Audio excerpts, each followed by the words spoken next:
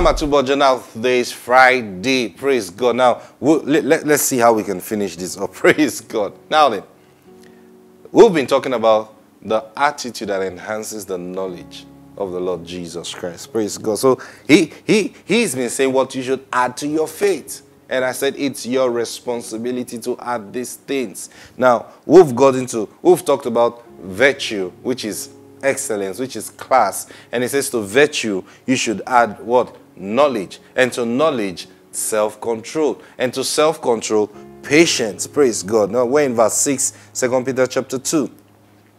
And to temperance, patience. And to patience, godliness. Godliness. Now, why is it necessary you add godliness? Because you are not going to do anything wrong in the process. You know why? Because Satan is going to come to interfere with your faith. Remember, Jesus is the author and the finisher. Now, he has authored it, and you're in the process to get to the finish line of that faith. And Satan would want to come in between. Hey, sister, there is this option that you can have, and you will get that thing by the snap of the finger. Godliness. Praise God. Godliness. No, I'm going to add godliness to it. Praise God. I'm adding godliness.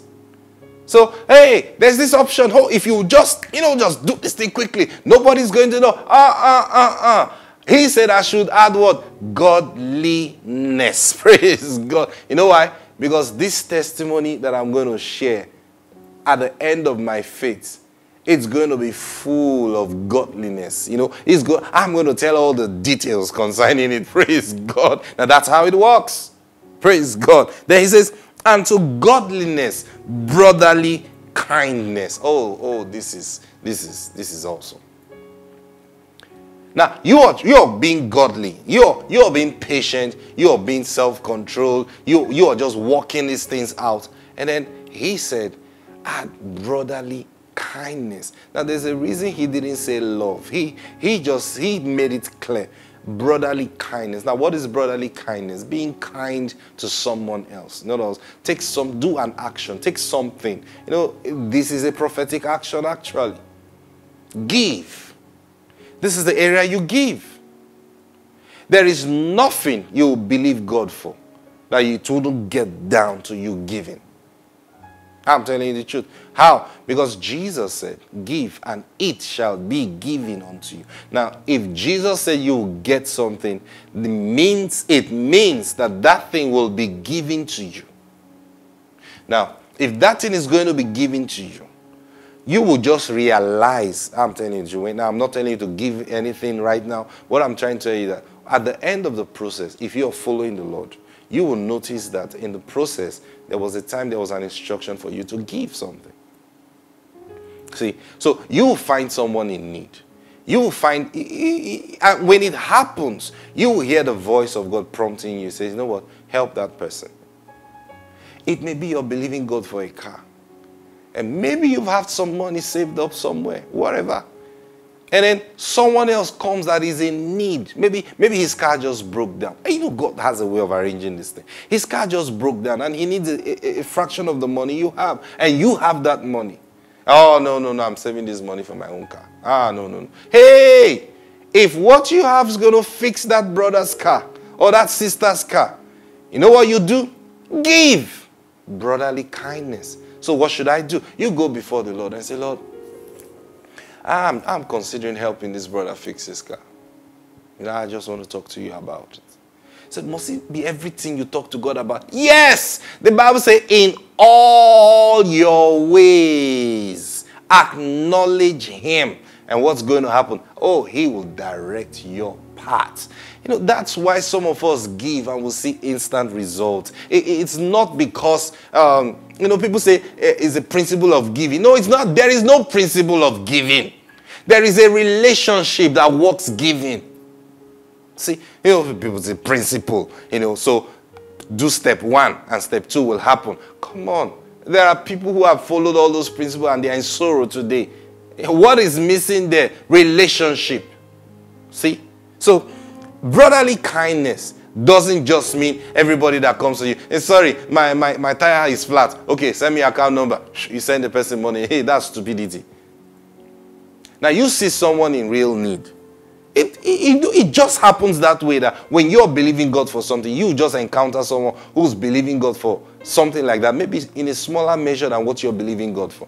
And you can fix it for that person. You go before the Lord. Even when you're talking to the person, you can just say, Lord, what do you think? I feel like helping this person right now. If the Lord doesn't want you to do it, you will hear, just like the scripture says, you will hear a voice behind you say, stop. This is the way, walk in it.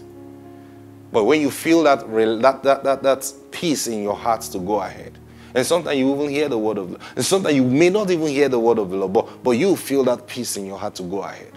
And then you go ahead. Many times, after you are done, the word of God will come to you.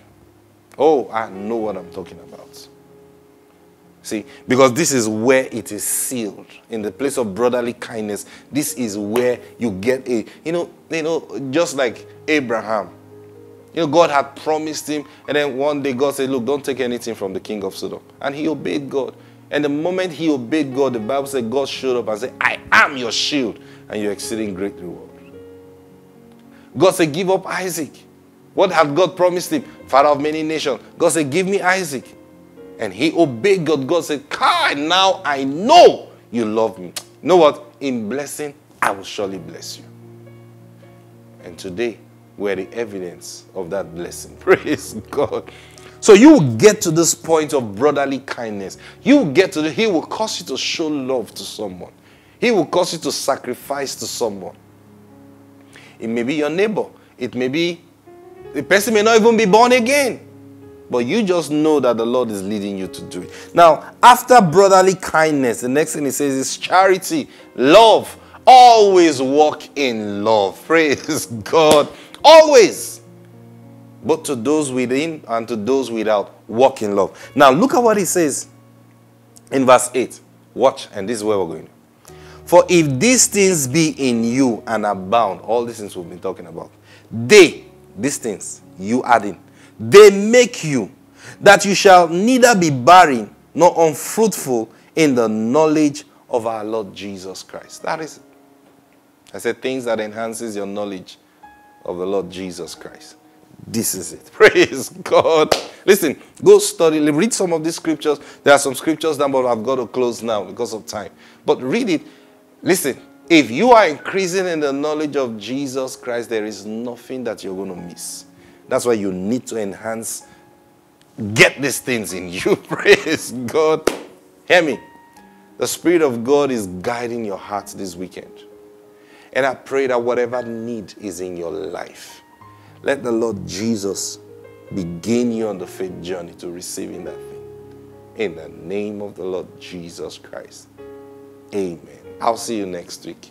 God bless you. Bye-bye.